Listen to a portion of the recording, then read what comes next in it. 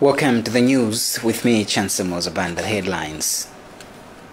High Court to set a date for ruling in the Thompson Binganjira case this Friday.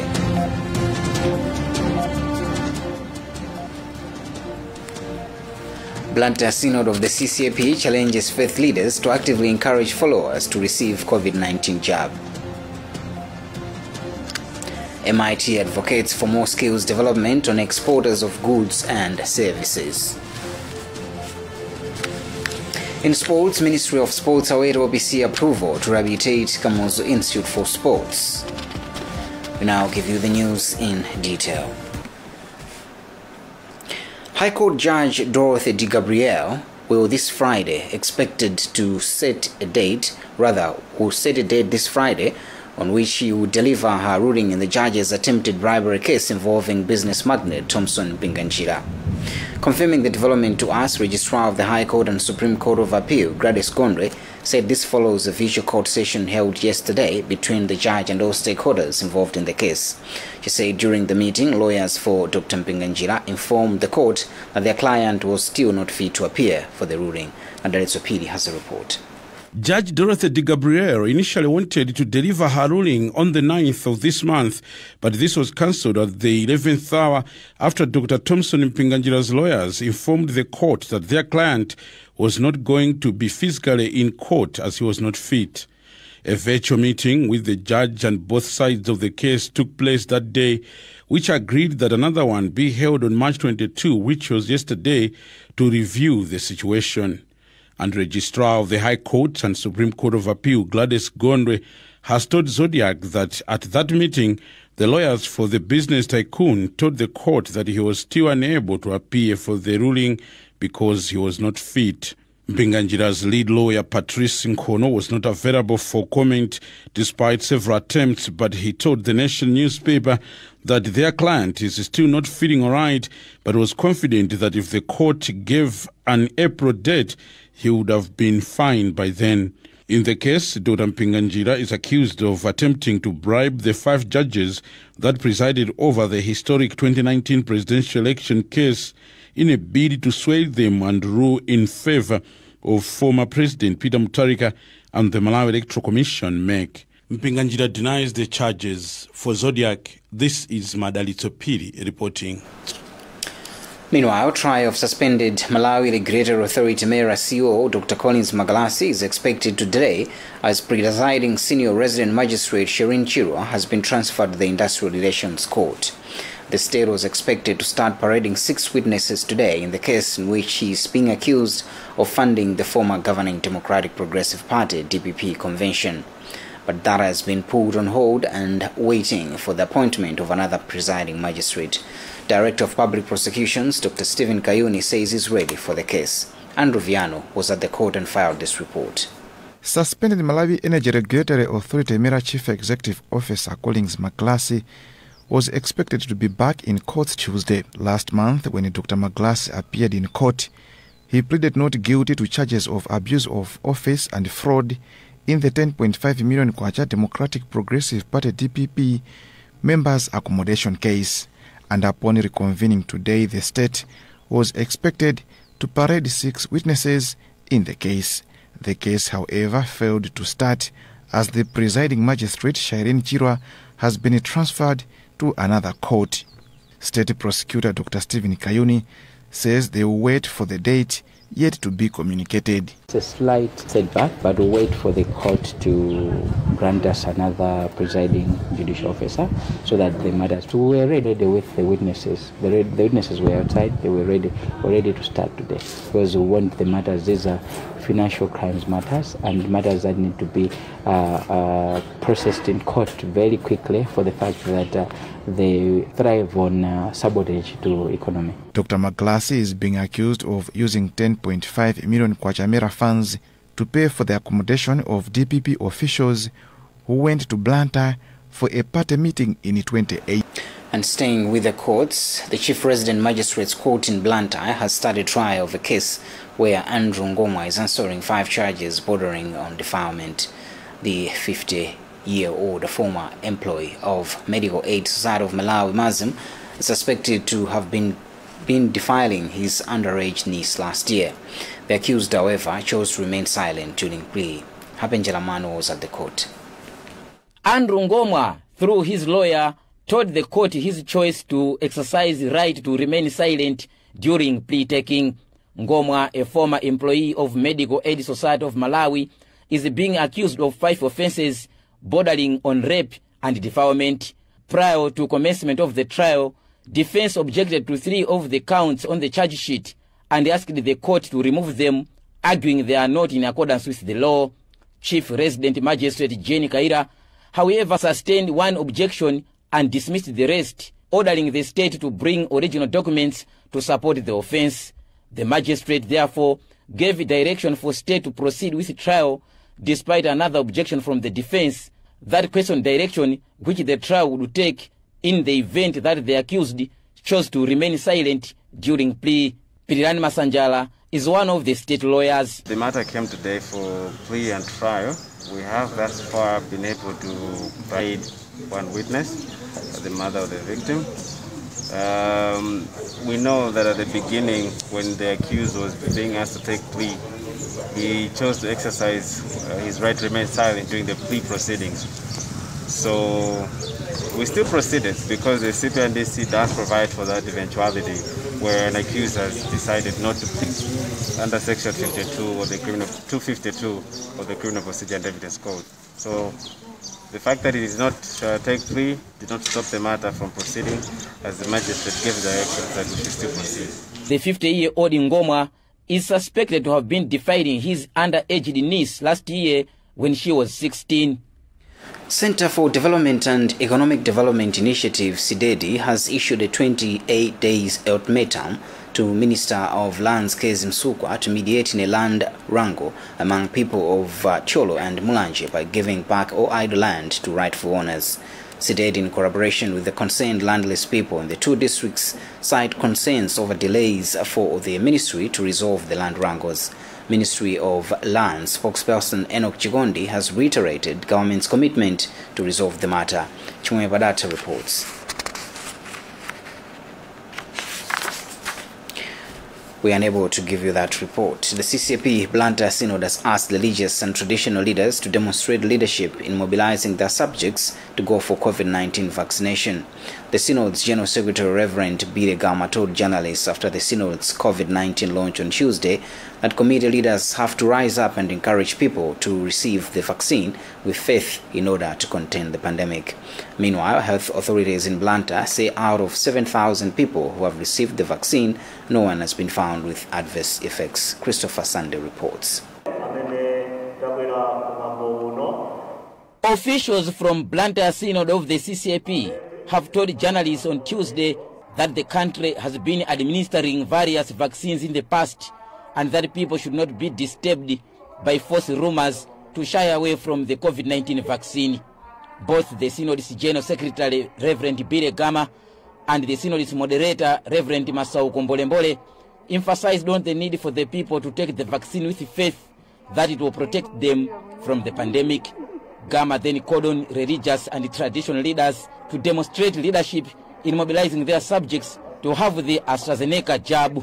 Therefore, today we thought it was very imperative and very important that we must do the launching so that the entire world and the entire nation of Malawi should understand that as CCB Blantyre Synod, we have accepted the vaccine. Meanwhile, Director of Health and Social Services for Blantyre, Gift Kawalazila, says out of 7,000 people who have received the vaccine, no one has been found with adverse effects. But since we have actually expanded the bracket from yesterday, we are also vaccinating people that are 60 years of age and above, people with chronic conditions like HIV and AIDS, diabetes, hypertension, TB, and other chronic conditions. Officials have also commended the media for giving out proper information about the vaccine. Reporting for Zodiak from Blantyre, this is Christopher Sunday.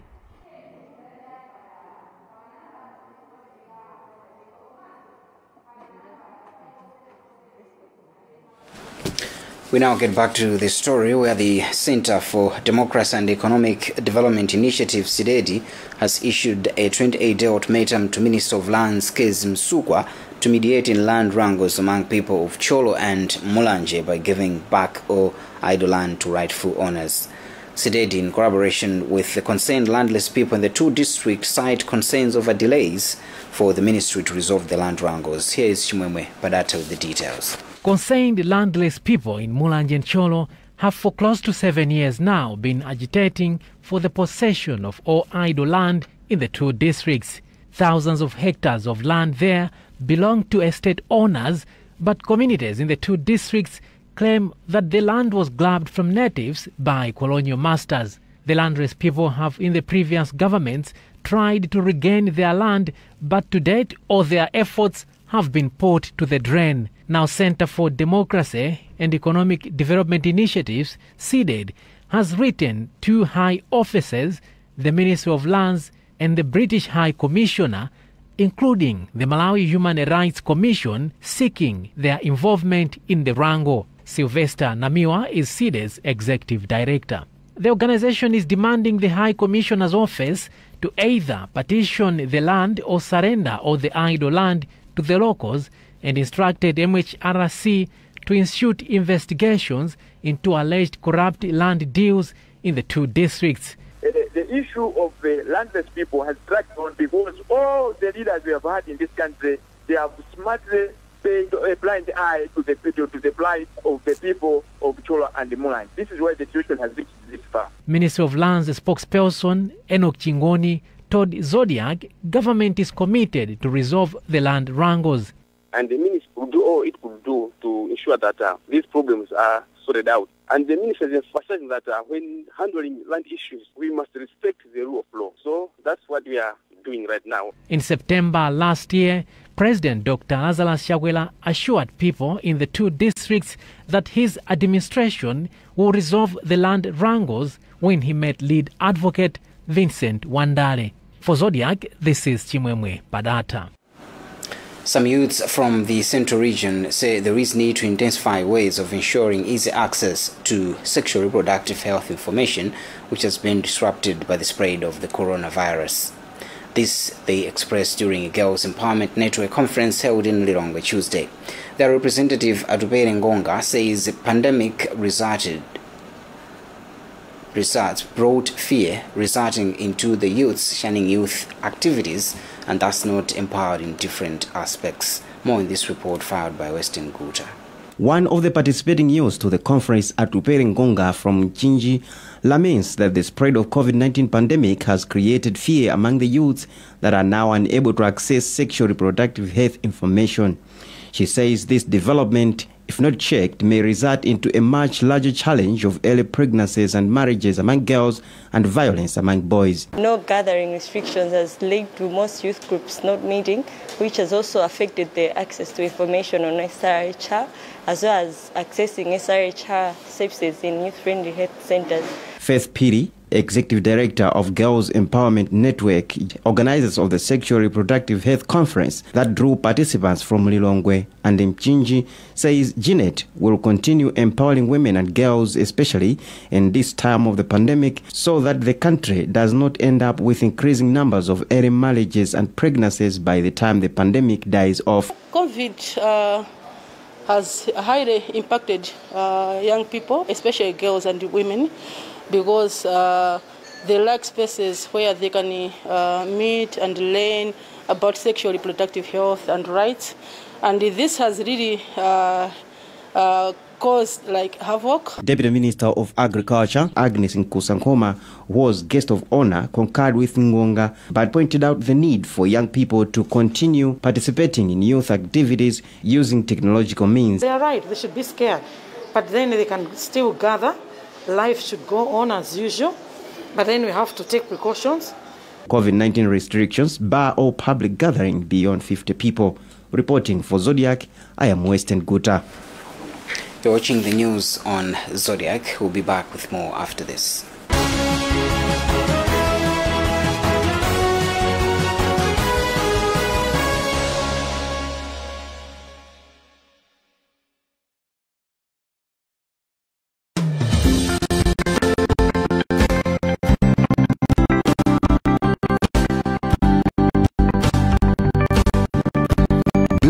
a successful business. To achieve great things in life, you must do little things every day, like the 1, 2, 3 with Colgate. 1, wake up. 2, brush up. 3,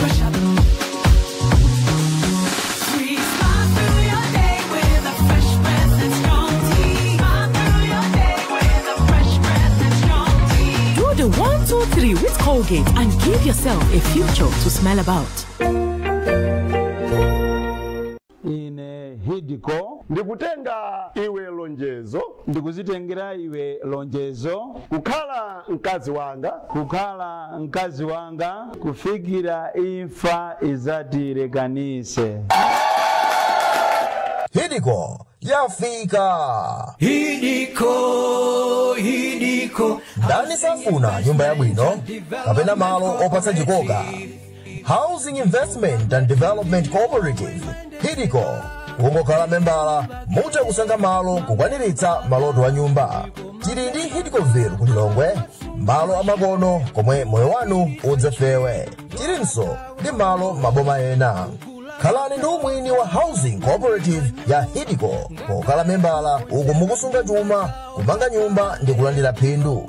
Membala akatisiya, banja lake lidzapasidwa double ya ndalama za umembala.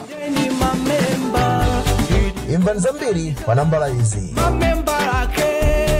Maloto wa nyumba asafere mazira. Hidiko ilipo. Hidiko, Housing Investment and Development Cooperative. Do you know, here at Lilongwe Water Board, we have in place a 24-hour call center just for you, our customers. Anytime you experience a water problem, don't hesitate to call us on 253 and it's free. Low water pressure, no water situation, billing queries, bill payment, pipe burst, pipe leaks, faults, tips, and illegal connections. Just dial 253 and we will assist you. If there's one thing that all soaps do, it's wash. From buckets to basins, bathrooms to streams, and everything in between. All soaps wash. Yes, but Protex is different. Its reinvented formula with flaxseed oil boosts your skin's natural anti-germ defenses by 10 times more, protecting you against 99.9% of germs. So what keeps us healthy? Protex! Good health starts here.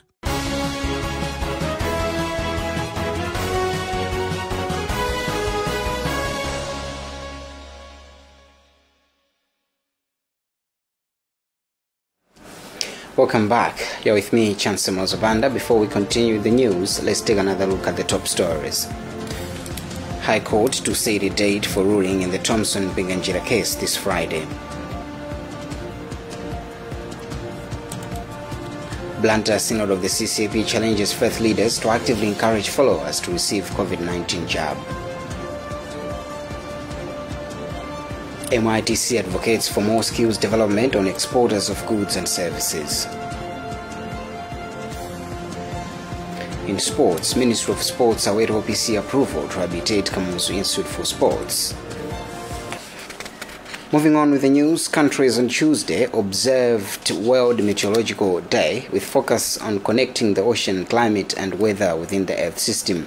Secretary for Forestry and Natural Resources Nyanira Mtupanyama noted in a statement that regular monitoring of the oceans is critical amid growing impacts of climate change. Meanwhile, Director in the Department of Climate Change and Meteorological Services, Jola Munkokwe, says this year's activities will, among other things, include enhancing awareness on increasing challenges posed by climate change. Alfred Guta reports. This is the 71st World Meteorological Day since 1950. Secretary for Forestry and Natural Resources, Yanira Ntupanyama, has described the day as critical as member countries recognize meteorological agencies' contribution to safety and reduce loss of life and property. Ntupanyama observed in a statement that monitoring of the ocean, weather and climate is critical amid growing impacts of climate change. Director in the Department of Climate Change and Meteorological Services, Jola Munkokwe, says locally they will focus on enhancing awareness on challenges posed by climate change. The theme for World Meteorological Organization commemoration is the ocean our climate and weather. For Zodiac, this is Alfred Guta reporting. In business news, the Malawi Investment Trade Center says local exporters of goods and services in the country continue to face challenges in competing on the international market due to lack of basics on exporting. This is the Director of Trade and Promotion at MITC, Cindy Kimbobwe, observed this morning at a training to develop competencies on potential emerging exporters so that they can ably compete on the world market. One exporter, Frederick Matris of African honey and food products, admitted there are gaps in the sector leading to losses in businesses. Jacqueline Shema reports. Malawian exporters continue to send goods and services on the international market but lack basic skills to sustain fair competition with other traders. This, according to the Malawi Investment Trade Center, poses a challenge on sustainability of the country's economic growth, hence the need to provide solutions to develop relevant competencies in Malawian exporters. MITC observed during a virtual training Tuesday morning, organized to equip potential and emerging exporters, that there are gaps hindering exporters to compete on global markets. Director of Trade and Promotion at MITC, Cindy Kimbobwe, cited branding and proper registration as some of the challenges failing local exporters from perpetrating on the international markets with their goods and services. You know, exporting is not that very simple. You need to understand it. You need to understand the challenges that are there, and you need to be ready for the market. A product that does not meet the requirements in the importing country, they can quarantine the product and ship it back to you. And the shipping cost is on you as a supply. So as you can see, there are so many complexities, but these can be dealt with by conducting sessions like this. One exporter, Frederick Matris of African honey and food products, admits most exporters lack proper information, leading to low profits earned from the exports. Most of us SMEs don't have reliable information on the export market. And apart from that, financial capacity. Most of SMEs don't have financial capacity to export due to limited resources. The half-day training targeted exporters from all sectors of development, as MITC believes in diversity when empowering businesses for the country's economic growth. For Zodiac in Lilongwe, this is Jacqueline Shema reporting. Let's now move on to sports.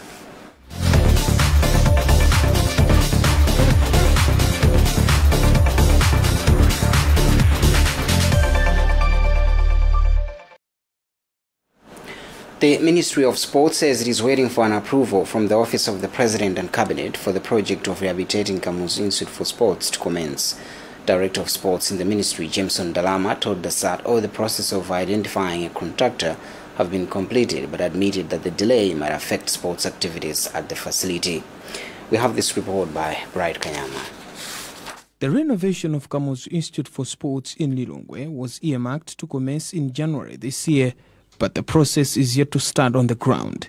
Director of Sports in the Ministry, Jameson Dalama, admitted to the delay, saying they were in the process of doing all paperwork, including identifying a contractor. Dalama says the project awaits approval from the Department of All Government Constructions in the Office of the President for the project to start. The issue is now with the OPC unit, which looks at all projects in the country for final approval. We are assured that if we start the project within this month or next month, it will be completed before the competition, which is earmarked to be hosted by this facility. Meanwhile, Southern Region Zone 5 Judo Technical Director Osborne Banda says it is sad that the project is yet to start, adding that this might affect the hosting of the 2022 Regional 5 Games. We are worried because it's a long time ago when Malawi was told that it's going to host this big event. During the past, Malawi skipped from hosting this competition because of several reasons. Now, I think this is our opportune time for us to show Regional 5, to show Africa, to show the world that we can be able to host such game of big magnitude. Among others, the construction of a standard swimming pool is also part of the renovation works that are yet to start at the facility. The facility was chosen as the main hosting venue for the 2022 All Africa Regional 5 Games in December. For Zodiac, this is Bright Kanyama. And that's it for now. Let's take another look at the headlines before we leave. Date for ruling in the Thompson Binganjira case this Friday. Blantyre Synod of the CCAP challenges faith leaders to actively encourage followers to receive COVID-19 jab. MITC advocates for more skills development on exporters of goods and services. In sports, Minister of Sports await OBC approval to habilitate Kamuzu Institute for Sports to commence. Visit our website, ZodiacMalawi.com, for more news. If you are in the target groups for the first phase of the COVID-19 vaccine, please go for a jab without fail. It could save your life and that of others. My name is Chancellor Rosabanda. Thanks for watching.